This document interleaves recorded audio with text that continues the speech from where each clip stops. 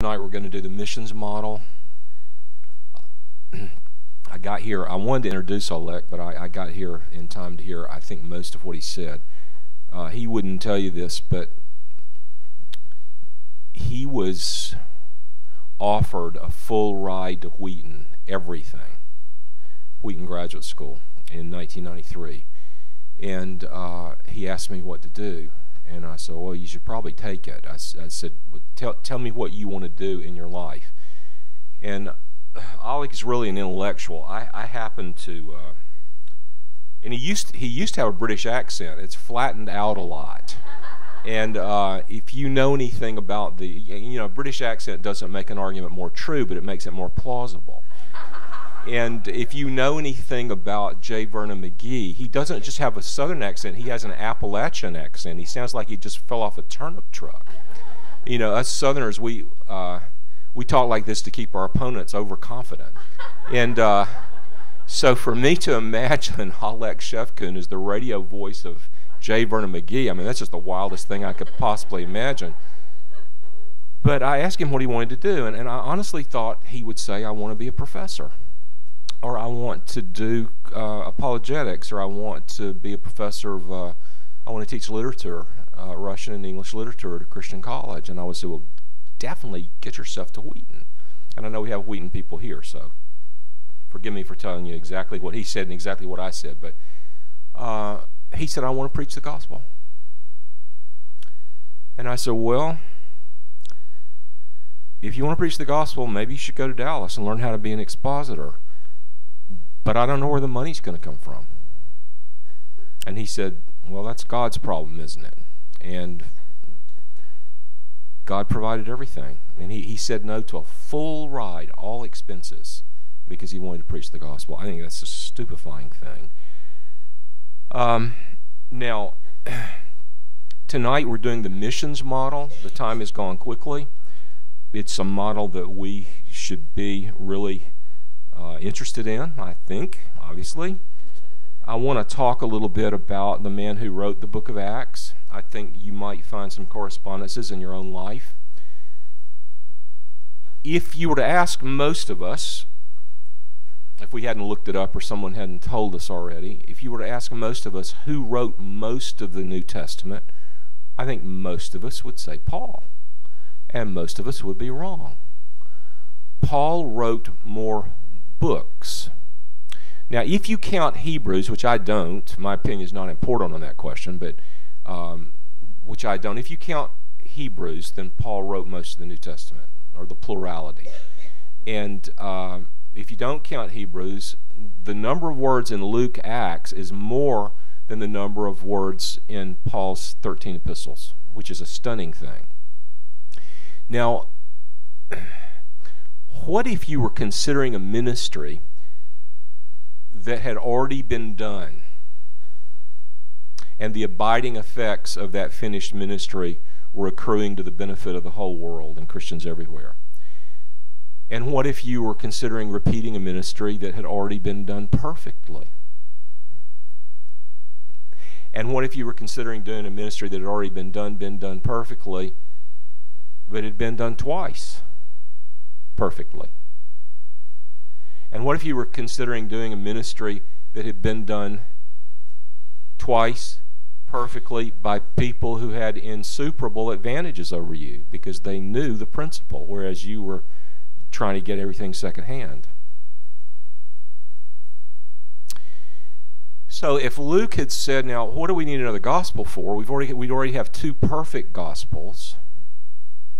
And I could probably be better deployed doing something else in the body, and that'd be a very good argument. I mean, it'd be hard to gainsay that argument. If Luke had caved in to that argument, you would not know the meaning of prodigal son. You would not know the meaning of good Samaritan. You would know nothing about the ascension. You would know nothing about the man who wrote Romans. You would know hardly anything about the birth narratives of the Son of God. There were 4 hymns at Christmas. There was the Benedictus of Zacharias. There was the Magnificat of Mary. There was a Gloria in Excelsis Deo of the angels. And there was the Nunc Dimittis, Now Let Thy Servant Depart, of Simeon. We would have no hymns of Christmas. We would know nothing of the manger, nothing of the angels, nothing of the shepherds. Think how impoverished we would be because he didn't let his ego get in the way and say, well, you know, I know it's been done twice. I know it's been done perfectly. I know it's been done better. I know there's probably nothing I could add, but I'll be available. Now, why did he do that? Did he do that because he knew he was going to give us all those things that we wouldn't have gotten otherwise? No. Did he do what he did because he knew he was going to write most of the New Testament, the plurality of words in the New Testament? No. He did it to serve one person. Some of us, we hear about the Saddlebacks and we hear about the Willow Creeks and we hear about the North Points, and we hope we can get 40 this Sunday. And some of us think, you know what, if I ever get as many people on a worship service as appear in the choir at First Baptist Dallas, I'm going to shout hallelujah. And yet, one person called Theophilus, and you know, Christians guess, nobody really knows. Some people think that Luke acts as a catechism and that Theophilus is a new Christian. I personally don't think he's there yet. I think he's almost there. I think he knows it's true, but he's still got a lot of questions. He hasn't made a commitment, and Luke is helping to get him over the hump. I'm very confident we're going to see him in heaven. Luke found one person who didn't know nearly as much as he did, and that person was named Theophilus, and he committed to serving him. Luke found one person who knew a lot more than he did. That person's name was Paul, and he committed to serving him. And that's why we have this explosive, glorious dynamic that ended up something called Luke Acts. Now, I'm far from a model. I'm more like a warning. But I don't like to use the word mentor. I don't like to use the word missionary about myself. I'm thuddingly, embarrassingly monolingual, incompetent, culturally clueless. I like to say I'm a Christian worker who doesn't live at home. And I don't like to say I'm a mentor. One reason I don't like to say this is because the young men that I persuade myself that I'm mentoring, they might get offended or surprised if they knew that I was their mentor. There's 6 people I meet with regularly. They all preach. 4 Russians, an American, and a Filipino that Oleg mentioned. And I view myself as their servant. And it's hard for me to get out of the way and serve them. It's hard because a couple of them get to preach sometimes instead of me. And that's hard for me because I'm so prideful. When we lived in Moscow in the early 90s, our son was the youngest player on the Hinkson Christian Academy basketball team. And my son was a football player, not a basketball player. And he didn't know what was happening on the court when he got thrown in there during what we call garbage time, 2 or 3 minutes at the end. And he didn't realize that the other players were not throwing the ball to him when he was open. They would wait to find somebody out when he was obviously open. I'm sure he was probably relieved. He was not conscious that they weren't throwing the ball. But I'm his dad, and take it by faith, I actually played basketball in high school. And I don't want to derange you for the rest of the time trying to imagine that. But of course, I could tell what was happening. And as I was sitting there grieving with a father's heart, grieving for my son, understanding what was being played out in front of my eyes, the Holy Spirit whispered, "Ronnie, you do that. You do that at church. Because if you think you can do something better than somebody else, you never throw them the ball. And we have to throw the ball to people who are not quite ready. How are they going to get ready if we never throw them the ball?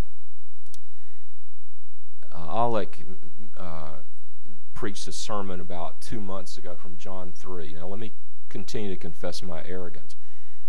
You know, if you preach a sermon from 1 Chronicles 3 or if you preach a sermon from Ezekiel 3, I expect to learn something. I think, hot diggity, I'm going to learn a bunch of stuff I don't know. If you preach a sermon from John 3, I think, no way. There's no way you're going to teach me something I don't know. And there were 3 things in that sermon that I'd never seen before. And I just thought, how could he do that?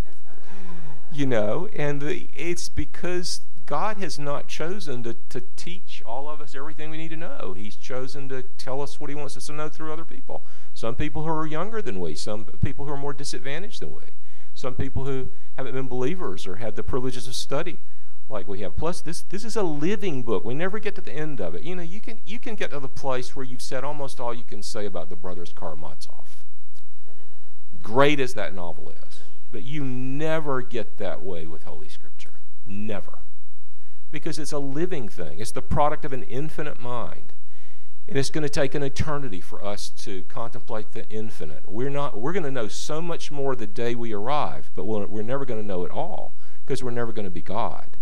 1 trillion years from now in heaven, none of us will be omniscient. We'll still be learning. And in heaven, we will have 2 exquisite sensations simultaneously that we can only enjoy separately on earth.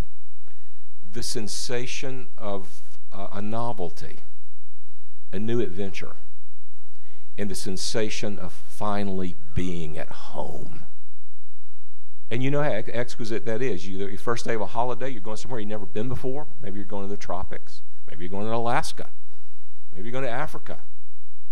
And you're so excited, but you know, 3 weeks later, you're pretty happy to get home, aren't you? And be in your own bed. And both those things, simultaneously and perpetually, that's only a small part of what heaven is, part of the joys of heaven. I have 3 mentors, and one is 15 years younger than I, and it's hard for me because I can never spend any time with them. I hope to see one of them next week. And one is a Presbyterian minister in Glasgow, one's a Presbyterian minister in Birmingham, Alabama, and one is an Iranian who's the smartest person I've ever known. D.Phil Oxford, Ph.D. Cambridge, M.D., and T.H.M. Dallas Seminary. Now, what he does in his spare time, I don't know. He did it all in a second language, and he risks his life in country about 7 months out of the year. I'm just totally in awe of him. Anytime I'm with him, he's the most humble person you'd ever be around. So find somebody who knows more than you and serve them. That's what Luke did. And find somebody who knows less than you and serve them. Figure out a way to serve them. And don't despise the day of small things. Hudson Taylor said, a little thing is a little thing, but faithfulness in a little thing is a big thing. And that's obvious, isn't it? It's a wonderful thing. Now, by the time you get to the end of Acts 15, the gospel has only just been decisively defined. The first missionary journey, Acts 13 and 14 in Asia Minor, was conducted when there were a lot of early Christian leaders who were kind of wobbly about precisely what the gospel was. That's why they call the Council of Jerusalem in Acts 15. And they address questions like, well, what role does the law play? Well, are Gentiles going to be associate Christians, and because the Jews are the real Christians, the full-fledged Christians? What about circumcision? And you know, Paul contended for the gospel that he received from Jesus, and he prevailed. And then they get ready to go out again. And toward the end of chapter 15, they decide that they're going back. It wasn't his original vision to blaze new trails. He birthed all these new believers in Acts 13 and 14, all in the churches of Asia Minor. And he would not leave them orphans. He was going to go back and follow up. He wasn't going to go new places. But in Acts 13, John Mark, who was on the original team, he dropped out. And Barnabas, who was related by blood to John Mark, just assumed that, well, he's ready to go now. And Paul says he's not going. And Paul said, why not? And Barnabas said, why not? He said, because he quit. And I can just imagine Barnabas saying, well, yeah, you preach grace, don't you? But you don't always practice it, do you? And I can imagine Paul saying, you know what, I'm all for grace. And there's no breach in our relationship. But there are consequences to our decisions. And there are consequences of him walking away when we needed him. And I'm not saying he can never go again, but he's got to sit this one out. And Barnabas said he doesn't need to sit this out. Now, I told you the first night that there's a school of thought that accuses Joseph of sin, or at least slovenliness and clumsiness, the way he shared the contents of the two dreams with his family. And there are more people who say, well, he certainly sinned by the way he deceived his brothers. Now, and I defended Joseph, and I said it wasn't a sin. Absolutely wasn't a sin. We don't need to go back over that now. There are people, they're great scholars. I'm not a scholar, I'm just a student like you are. They're great scholars who second-guess Paul through the book of Acts. And they say things like, you know, he shouldn't have shaved his head. He shouldn't have submitted to circumcision for this person and that person. And he shouldn't have, he should have preached in Athens. He should have preached a different sermon, too heavy on cultural apologetics and too light on the gospel and the scripture, and that's why there was no church planted. That's why there wasn't a great result. You know, all that's baloney. I'm sorry, because you know maybe you preached on that last Sunday, but yeah, of course Paul made mistakes, and the reason I mention this is because there are a lot of people who say, now we know that Barnabas was right and Paul was wrong, because in his last letter, Paul talks about how useful John Mark is to him. And by the way, John Mark wrote the second gospel, so God wasn't finished with him. Well, Paul wasn't finished with him either. It was no part of Luke's purpose to highlight the errors of the Apostle Paul. Paul was Luke's hero. He was the missionary apostle par excellence. And that's what Luke is doing with the book of Acts. And I would argue the very reason he was useful by 2 Timothy, the very reason he was qualified to write the second gospel, is because Paul kicked his tail off the team and taught him, son, if you're going to travel with the apostles, you need to learn to finish with the apostles. And he wouldn't have absorbed that lesson if he said, oh, come on back, we love you. As he stewed and realized he wasn't going, you know, they go to Cyprus, and you don't really ever hear much about Barnabas anymore. After Acts 12, Paul is mentioned over 120 times. I think the Holy Spirit has settled the controversy in who he's shown the light on in ministry. But now there's something else here, and I may even get to Acts 16 in a minute, but I think there's something that's also vital for us. The fact that they couldn't agree and that they split up is stupefying. And we're thinking, they're full of the Holy Spirit. They are privileged. You know, it's debatable over whether we call Barnabas an apostle. He is called an apostle, but we don't know how formal that is. But he's certainly apostolic in his rank and what he did. How on earth could they fall out and split up? You know, I'm so grateful that we have incidents like this reported. I'm deeply, deeply grateful for two reasons. Number one, it proves that the Bible is true. It proves that nothing is whitewashed. Nothing is airbrushed. I'm so glad that we learn about those two women in Philippi, Euodia and Syntyche. I'm so glad we learn about the mess that Corinth was. I'm so glad we know about the controversy between the Palestinian and the Hellenistic widows in Acts 6. I'm so glad that the Holy Spirit is faithful to include all that, and writers like Luke and Paul are faithful to call attention to that and not dodge it and refuse to talk about it because it's so embarrassing. I mean, can you imagine having your name written in the Bible because you can't get along with a woman? That's what happened in Philippians. But there's another reason I'm grateful for. It not only shows the thing is true because the blemishes are highlighted as well as the triumphs, but I'm glad because it makes me hope. You know, if I read about New Testament ministry and they never had any problems, I'd give up.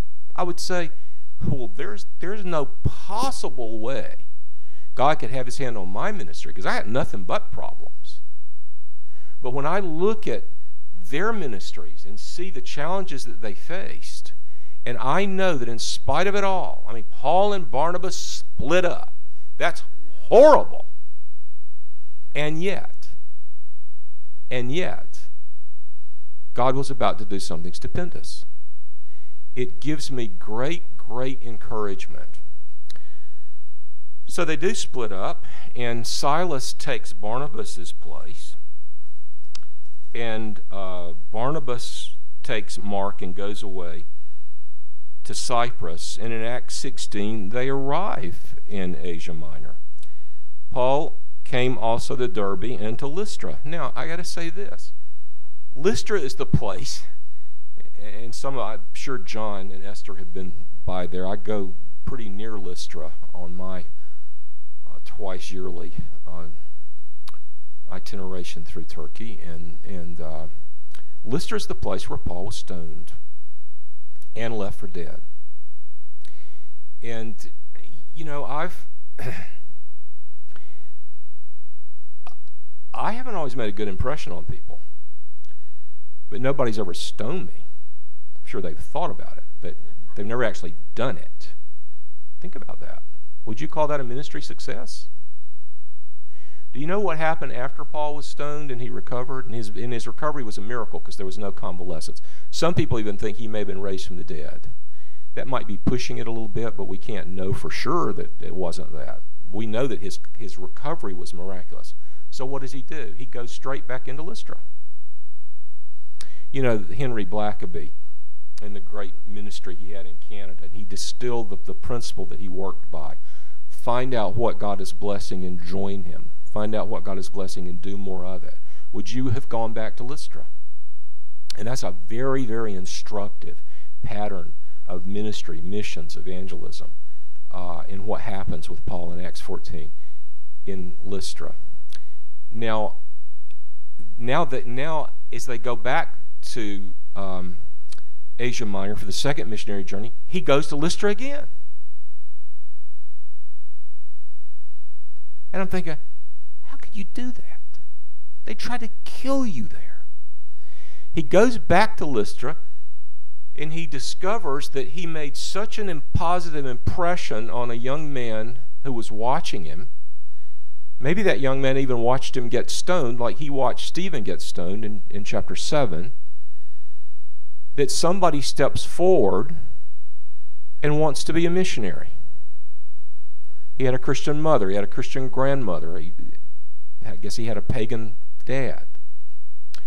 And we look at the smoking ruins of the apparently failed ministry in Lystra, where the missionary gets stoned, attempted murder.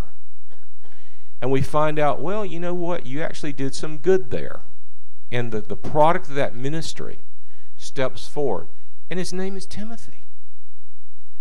And, you know, Paul writes to the Philippians and says, you know what, I don't have anybody, there isn't anybody better than Timothy. I'm going to send Timothy to you. I don't have anybody better. There isn't anybody better. So something that looked like an absolute, total failure produced this wonderful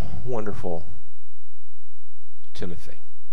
And so he joins the apostolic team. Now it's Paul, Silas, and Timothy, and so they set out.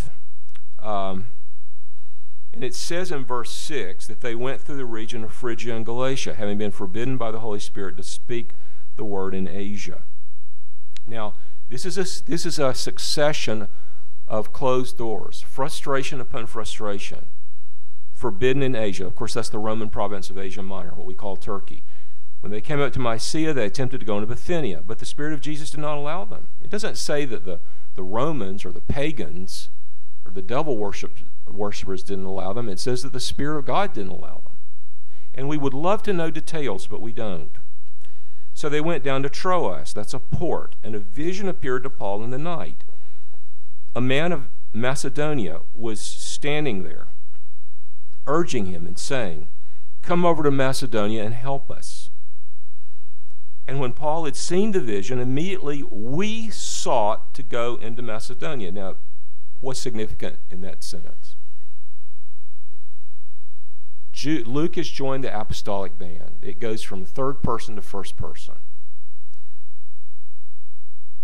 So now here's the second vocation of this glorious gospel writer. He started out as a physician, he became a missionary, then he became a writer. So there's several of you here in this room who are not doing what you originally started out doing, and there's several of you in this room who are not going to end up doing what you're doing now. And let God make that call. I'll give you one undecoded American football reference. God gets to call an audible at the line of scrimmage. If you don't know what that means, you're still virtuous. Ask an American what that means. It means that God can say, we're going here, and at the last minute, he sends you there. And so they conclude. It's interesting that Paul is the visionary. Paul is the anointed one. Paul is the one who's conversed face-to-face with Jesus post-ascension. And yet, we concluded, and he's the one who saw the vision, but he has to recruit the team to buy into the vision, and that's what he does. He doesn't say, follow me, I'll explain later. Only God can do that. So there's a buy-in. We sought to go into Macedonia, concluding that God had called us to preach the gospel to them. Now, there is in that paragraph a clarification of call. My favorite missionary, who I think is the greatest speaker whom I've ever heard in my life, happens to be a woman, Dr. Helen Roosevelt. She went to glory about 2 years ago. If you ever heard her, you probably had third-degree burns left on your cheeks. She was unbelievable, and she combined three things, one of which we encounter quite often, the two in combination much more rarely, the three in combination almost never, great gifts with great commitment with great suffering. And she didn't like the idea of a call. Her understanding of the New Testament is that all Christians are called, and she made a great case for it. And if she were here, she would out-debate me, no doubt about it. And I think she was frustrated because she believed that Christians would use the lack of a call as an excuse not to do something for the Great Commission. And, far be it from me to disagree with Helen Roosevelt, but some of us got to have a sense of a call. Maybe it's because we're weak or we're babies. I don't know. I need a sense of a call. Some days you're getting nothing. Some days you look at that donor report and you say, well, I'm not getting rich. Someday you listen to a deacon or a woman in the church telling you what your gifts aren't. You're not getting much from them. Someday you're not sure if your family's really on your team. Sometimes those people back at headquarters, you think, do they just exist to multiply tasks for me? Is that what they're called to do? To give me something else to fill out? What do they do for Jesus? I know all of you are much too godly ever to have thought that, but I'm a lousy carnal guy. Okay. And someday all we've got is the call. Maybe there's not much results in the people we're trying to minister to. Sometimes all we've got is the call. I think God wants me to do this. That's why I do it. I don't do it for accolades. I haven't had any accolades. I don't do it because people want to write a book about me or do a documentary on me or because anybody's ever noticed me. I do it because I think the Lord wants me to do it. And you know what? That's enough. If we got that, we don't need anything else. We may want other things, but we don't have to have anything else. And there was a clarification of the call. Now, God can call us in many ways. He can call us in an overtly supernatural way. I know many Christians discount that. Dr. John MacArthur discounts that. And I mean, I've never had a vision. An angel has never appeared to me. If he did, I'd probably jump out the window. And I think if an angel does appear to you, don't seek that, because that means something really hard is about to happen. Mary, you're gonna get pregnant before you spend the night with a man, and everybody's going to think they know why you got pregnant, and they're going to be wrong. That's why an angel was sent. Or Joseph, your fiancée is pregnant, and I know and you know that you're not the father, but it's okay. It's okay. It's of God. She hasn't been unfaithful to you. It's of God. And we're being fortified for something hard. And I personally don't rule out the category. We don't know. I was with a young man, a young Macedonian in Serbia on Sunday. I preached at his church, and he said, I don't think God ever speaks today. And all that's gone. I said, what are you going to do when the two witnesses show up in Revelation 11? Are you going to say that they can't speak for God? They can't bring a message to God? How will you treat them if you're alive in that generation? How's that going to fit into your theological paradigm? Now, we don't need to get into that debate. Maybe you're more conservative than me. Maybe you're much more open than me. Maybe you're hearing from God every day. I don't know. But that is something God did in Scripture. And I don't think it's wild and outlandish to assume that what God did in Scripture, He may do tomorrow. Okay. The second way God can call us is He can call us through a verse. And obviously, it sure looks like when we do this or when other people do this that they're taking verses out of context. And there's some merit to that objection. And there are ways that God has led us through passages of Scripture that I would not care to try to defend in front of a seminary professor. I can't do it hermeneutically. I can't make a great case for my take on that verse in a scholarly way. But you know, there's some things that you can't defend, but you also can't deny. They're just there. And I would ask the question, if God doesn't speak to His people through His Word, how does He speak to His people? We lost a son at birth, November 7th, 1981. This is one reason Alexei is so special to us. He was born the same year. And our son was born dead. And it was by far the hardest thing that ever happened to us. And there are many, many things that have happened to you that are much harder. Much harder. But it's the hardest thing that's ever happened to us. And when we were struggling with whether we're going to go overseas or not, we kind of realized the way the schedule was playing out, what was happening in Munich, what was happening in North Carolina, that probably Jane was going to have to travel in the 7th month of the next pregnancy. And also Jane wasn't quite on board. And I drove 5 hours to meet my best friend before I made this wild decision to leave America. And basically he only said one thing. He said, don't go unless Jane feels really good about it. And I thought, well, then we're not going. That settles it, you know, because she doesn't feel good about it. When I drove back into my driveway, driving from Columbia, South Carolina to Morehead City, North Carolina, I could see Jane through the window walking around, big tummy, holding a Bible like this. And I thought, wow. So I walked into the kitchen and I look at her and she looks at me and I said, what? What's happening? She said, we're going to Munich. I said, we are? And I just been thinking for 5 hours, we're going to stay in America. And I said, why? She said, the Lord's given me a verse. How amiable are thy tabernacles, O Lord. How lovely are your dwelling places, O Lord of hosts. My soul longs, yes, faints for the courts of the Lord. My heart and flesh sing for joy to the living God. Even the sparrow finds a home, and the swallow a nest for herself, where she may lay her young.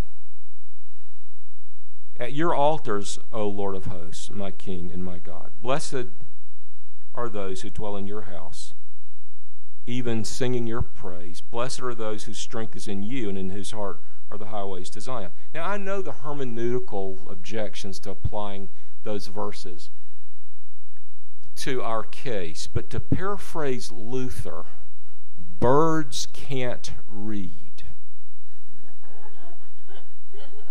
I know that's a verse about swallows, okay? But birds can't read the Bible. And by the way, it wasn't the next pregnancy. It was 2 pregnancies afterwards. The next pregnancy, we almost lost him too. He was in the hospital 11 days. Respiratory difficulty. So we were a little bit nervous about having babies. And she's a 32-year-old godly woman getting ready to graduate from Dallas Seminary. And, you know, the birth was just fine and wonderful. Okay, so sometimes he uses Scripture. He speaks in his Word. God speaks in his Word. Surely we can agree on that. God, I know this is dangerous. God sometimes speaks directly. Now, this is very subjective, and because it's subjective, it's open to all kinds of misuse and abuse and mistakes. I know that. But there are too many biblical paradigms to rule it out. And I'm not talking about an audible voice. God did speak in an audible voice to some of his servants, because the timbre of God's voice was described. It was like the sound of a waterfall. It was like the sound of many waters. The Scripture says that I will instruct you and teach you in the way that you should go. This is Psalm 32:8. I will counsel you with my eye upon you.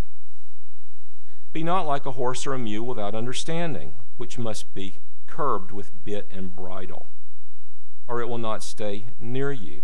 And what God is saying is, look, don't be somebody that I have to do this to. Look at me. Don't be somebody that I have to do this to get your attention. There's some dogs who require a leash, and with some dogs, only the master's voice is necessary. Let's try to be that second kind of dog. And the Lord talks about how this happens, how he gets our attention, and how we listen to him. I will instruct you and teach you in the way that you should go. I will counsel you with my eye upon you. You've got your eyes on God's eyes. It sounds mystical, and we don't need to try to break it down and describe it practically. Let's just let the Scripture speak. We don't have time to justify everything. We're so close to the Lord that we see his eyes, like Dave was telling us about his wife's look. Well, we also need to be intimate with the Lord's look. And the Lord just kind of goes like this, and we think, well, it's over there. I saw his look. I'm confident I know what he wants. Oswald Chambers said that Isaiah was so close to the Lord that he could hear the Lord talking to himself. And that when the Lord says, whom shall I send? Isaiah jumps up and says, well, here I am. You could send me. Now, I know that's fanciful. I know that's a literary technique. I'm not trying to brand that in boilerplate as the way you find out God's will, okay? I'm just talking about various ways that God can do it. God can do it by what Elizabeth Elliot called a slow and certain light. That was the name of her book on finding the will of God. It's the light of Proverbs 4:18. The path of the just is like the first gleam of dawn, which at first is just a flicker, but gets brighter and brighter as the day wears on. Here's what that means. You think God is setting you on a path. You start walking on that path. The longer you're on that path, the more obvious God's will becomes. The brighter the path becomes. Your assignment becomes clearer. You know what that means? It means you're on the right path. You're going in the right direction. Or you can have the opposite experience. You think you know the direction to go. You start going in that direction. Things get darker. And It doesn't mean that the circumstances don't fall together. Please make that distinction, okay? I'm not saying that everything is going to be easy. That's not the message I'm trying to get across. You would think if God had his hand on them, she wouldn't have to travel in her 9th month. You would think if they were doing what God wanted them to do, that there would be a room she could have her baby in. But she did travel in the 9th month. And there wasn't a room. She brought forth her firstborn son in a stable, and she wrapped him in swaddling clothes, and she laid him in a manger. Was that easy? No. Did God care about them? More than anybody who's ever lived. Circumstances and difficulty are not the arbiter of whether you're in the will of God or not. That's not what I'm saying. But it's when the intimacy with God starts to fade, and your sense that he's with you and he's showing you, when that gets dim, turn around and go back. There's another way. And yesterday was Reformation Sunday. Not Sunday, Reformation Day. There's another way. And that's compulsion. Forgive me, German speakers. Luther said, "Hier stehe ich, ich kann nicht anders." Here I stand. I can't do anything else. At the Diet of Worms, I have to do this. He didn't set out to reform the church. He didn't want to nominate himself. He said, I couldn't help it. Is it biblical? Yes, it's biblical. 1 Corinthians 9. Woe is me if I preach not the gospel. You don't need to give me credit for the choices I've made or what to do in my life. I can't help it. I would die if I didn't do this. John Knox said, give me Scotland or I die. And some of you do what you do because you can't help it. You know what? That's a call. That's a call. Don't feel like you've got to explain that in any sort of elaborate way. You do it because you can't help it.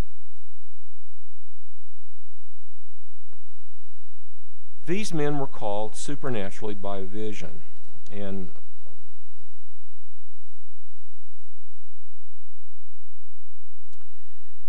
they determined that God has called them.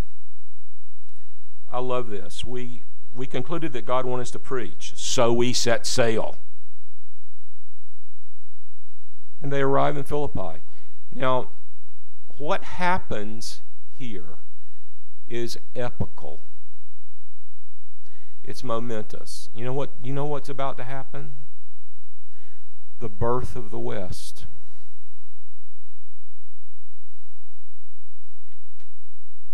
This is the birth of the West. Acts 16. Secular scholars will tell you that the glory of the West was engendered by Greece and Rome. That's a lie. Greece and Rome gave us infanticide. Greece and Rome gave us temple prostitution. Greece and Rome gave us slavery. The subjugation of conquered peoples by slaughter and crucifixion. Christianity gave us abolition of slavery. Christianity gave us abolition of child labor. Christianity gave us hospitals. Christianity gave us the elevation of women. Christianity gave us educational institutions. Christianity gave us science, ironically. Christianity gave us a concern for the rights of the individual. It's the Judeo-Christian tradition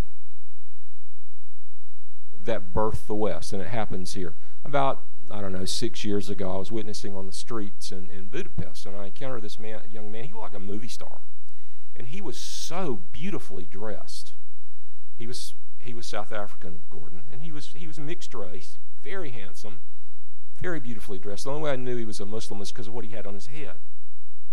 So I began to engage him, and he was formidable. Boy, he had answers, and I'd strike a blow, and I think he'll never recover from that, but he did, and he'd strike a blow against me, and so we were going at it, and I thought, boy, this kid is good. I wish I'd studied more. you know. And finally, I looked at him, and I loved him like Christ loved the rich young ruler. You know, he was a slave to a false religion, and he was a proselytizer for a false religion. But there was something beautiful about him as a human being, and I found myself liking him. And finally, I looked at him and said, I want to ask you a question. He said, what? I said, why do 90% of Muslims who live in places where Sharia is honored, if they could bring their whole families with them, why would they choose to live in the West? Why would they choose to live in a place based on Judeo-Christian tradition? And his expression changed, and he hung his head. He was brilliant in every repartee, but he was so honest, he had so much integrity, that he told the truth. He hung his head and he looked up at me. He said, I don't have a good answer for that. Yeah, they may want to enforce Sharia, but they don't want to live in the places where Sharia has been enforced. And I'm thinking, why do you want to come here and make our society as hellish as the one you fled? Have you not connected those dots? Do you see no connection there? Okay, so what do I mean by the birth of the West? The disciples are listing east. They're going back to Turkey. The vision from of the Macedonian man turns them around. And instead of going east, they cross the Aegean going west, and they pitch up on the shore of Macedonia, and they're in Philippi. And the West is about to be birthed. Had they continued eastward, China may have become the equivalent of Britain. Myanmar may have become the equivalent of France. Kazakhstan may have become the equivalent of the United States. Who knows? But that's not what happened. They go west. Now, where do they go? They go to a place of prayer. There's no synagogue there, which means there are not 10 believing Jews. But they find a place of prayer by the riverside, and the women came to the prayer meeting. Some things never change. Now, don't ever underestimate what a few women committed to prayer can do. I just told you the West is about to be birthed. Why was the West birthed? Well, because the apostles came. What fetched the apostles? The prayers of these women. Now, there's also an irony here. Paul so wanted to go, get ready for a plug for international churches. Paul so wanted to go back to Asia Minor. He doesn't. He's forced to go into Europe. Who's the first person who's converted in Western Europe? A woman from Asia Minor, Thyatira. God wasn't abandoning Asia Minor. God was going to save someone from Asia Minor in northern Greece, in Macedonia, at Philippi. Her name was Lydia, first convert that we know about on the European continent, who was a worshiper of God. We've got to go fast. The Lord opened her heart to pay attention to what was said by Paul. And then we know she's converted because she begs them to come stay with her. I love visitors for about 8 hours. And 8 days is too much. And when people show you hospitality and beg you to stay. By the way, I'll say this really fast. I know I've got to end this, but I first studied this when our second child was born. When our second child was born in 1984, I thought, well, hey, I've got a household. The obvious began to dawn. And then I realized that the first two households that the apostles visited in Europe saw the conversion of the whole house, the entire household, Lydia and the Philippian jailer. And so I said, why? Why were their whole family saved? Are there any hints in the text? I found 12 reasons. 12 reasons why the Philippian jailer and Lydia saw their entire household saved so quickly. This is not a family conference, so we're not going to talk about it. But you dig. You dig. You'll probably find 13 or 14 or 15 or 20. Okay, I found 12. Now, after Lydia gets saved, look at verse 16. As we were going to the place of prayer, what does that tell you? They didn't go to the religious meeting to cherry pick and to try to get people out of that meeting to their meeting. They continued to go to the established meeting to pray. Isn't that beautiful? They were not territorial. They were kingdom-minded. They were not trying to increase what they were going to start at the expense of what God had already started. And it says that day by day they were going back. Evidently, they were like the South Koreans. They had a prayer meeting every day, and the apostles went every day. And what happened is that as they went, there was a demonized girl who would station herself along their route, and she would cry out, verse 17, "These men are servants of the Most High God, who proclaim to you the way of salvation." Now, what's wrong with those words? Nothing. Those words are absolutely true. Then why was it a threat? Why was it something negative? Lots of reasons. Everybody knew she was weird and in league with the devil. Her endorsement would not help them. And the devil knew that.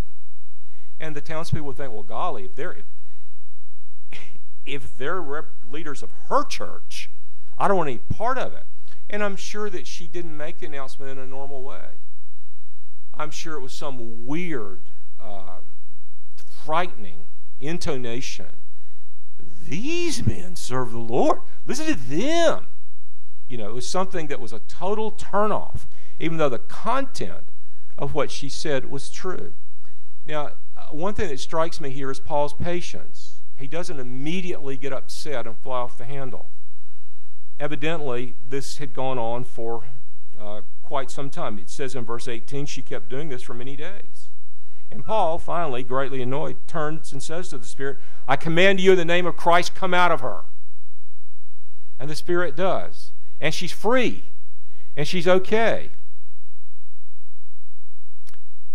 Now, people my age spent most of their lives, I was born in 1950, and between 1950 to 1991 and beyond, I was told what horrible people the Russians were. Now, the Russians are not horrible people. I think communism is a horrible system. But, you know, so is capitalism. And the exploitative potential of capitalism is every bit as great as communism. Communism doesn't work economically. Capitalism does, but it can still be very mischievous spiritually. Capitalism works in the production of goods and in the scoring of profit. It doesn't necessarily work spiritually. Quite the opposite. And guess who wants to kill Paul? The capitalists. He took away their income stream. He destroyed their basis for profit. So the first thing that happens in Europe is the capitalists attack Paul, who's invaded their territory. And they seize Paul, and they convince the rulers to throw him into jail. Now, we're almost done. It says that the crowd joined in attacking them. It says that they were supposed to be beaten with rocks.